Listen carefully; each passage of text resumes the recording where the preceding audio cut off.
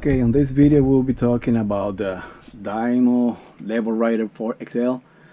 I was looking at some of the tutorials on how to set this up and how to print the labels, but for eBay especially. I'm a new seller on eBay, and I wanted to try this bad boy right here because the reviews are really good. You save a lot of time and money.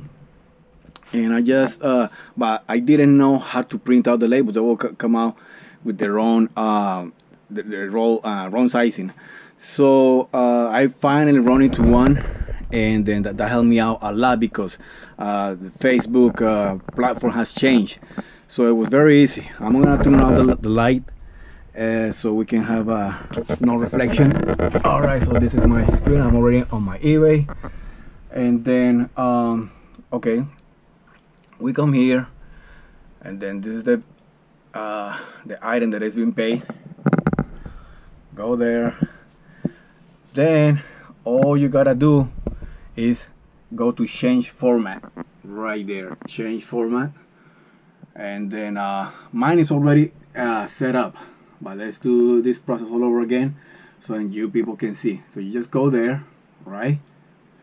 Change format, and then by default you should have it like this if you use if you use your printer. So you just go to 4x6, click on 4x6, and then save. So mine, like I say, it was already saved. So 4x6, blah blah blah blah blah, and then you come here and they fill all the all this information about your postal services and all that good stuff. So I'm just gonna go to purchase and print the label. Click there. Then now we should have some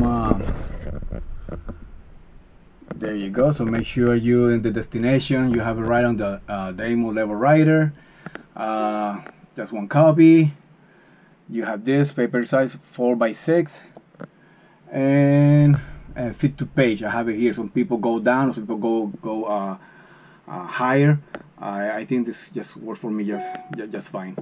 Anyways, so yeah, so this is how you do. I'm gonna print my label. I'm gonna turn on the light back again so that we can see. Okay, I'm gonna click on print, and oh, when it comes to the DYMO LabelWriter, I mean, you just download the whole software from the internet, and it's pretty straightforward. Okay, print, and then it should come out right here in the printer, in the LabelWriter. There you go, you hear it, it's coming out, and that's it. So hope this helps someone, and thank you for looking and watching. Bye.